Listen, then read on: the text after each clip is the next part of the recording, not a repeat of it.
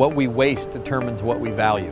Depending on what statistics you're following, it's anywhere from 60 to 80% of everything that we purchase as a consumer society ends up in a landfill within 6 months.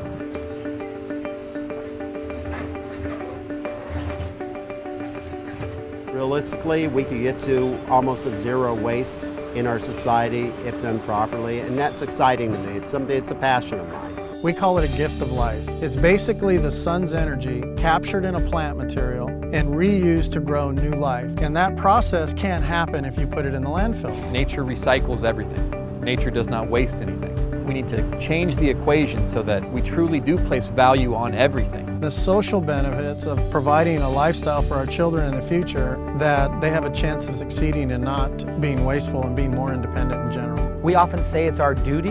I don't think it's our duty. I think it's our obligation to understand how we impact the environment, both what we work in, we live in, and that we enjoy every single day.